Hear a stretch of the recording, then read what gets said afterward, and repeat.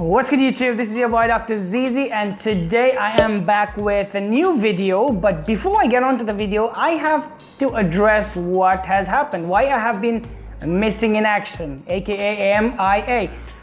The reason is that so many things has happened in the past 3 months which has led to me not making a video. Well, I can say that, I got busy, but the main thing is I did not prioritize. But actually so many things has happened. So let me break it down to you so you get the entire context of what has happened and where am I at this point in my life and what exactly is going to be the future of this channel.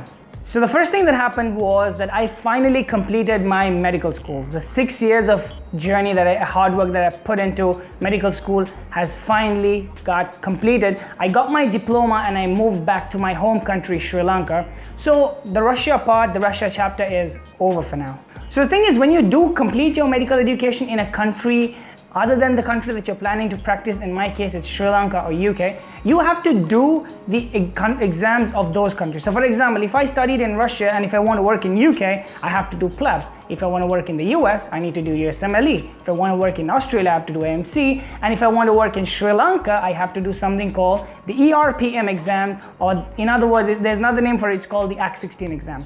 So I'm at this stage of my life where I have completed my medical education, I've got the diploma, and now I'm back in my country and I'm trying to do the Sri Lankan exams.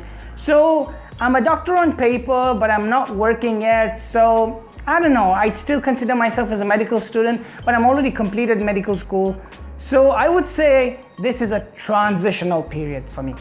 But while I go through this transition period myself, I realized that there were so many things that I learned in medical school. It was a 6-year-long journey and I have completed one big chapter in my life. And I decided that, if I'm going to be making a channel, I cannot just make it about PLAB.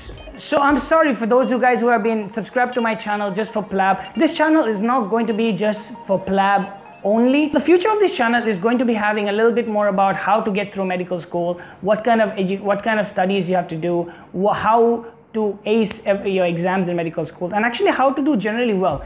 It's also going to have a lot of positivity, and because honestly speaking, medicine is a very long career and a lot of people burn out. So I'm going to give you things that I did in medical school that helped me keep me in track and complete my goals on time. And the second reason I want to not keep it just about PLAB, because goals change. Wait, I'm not planning to stop. I'm not planning to not pursue PLAB, but goals could change. What I am right now, within a year I'm somebody else. So maybe I might be like, I don't want to go to UK anymore, I just want to go to Australia, or maybe I want to go to US. So I don't want to disappoint those people who are following me just to be like, because I go to UK, you guys also have to do it. Plans change, people grow, and I grow out of it. But with that also being said, I have to say that, in the past 3 months, I have also attempted the PLAB 1 exam.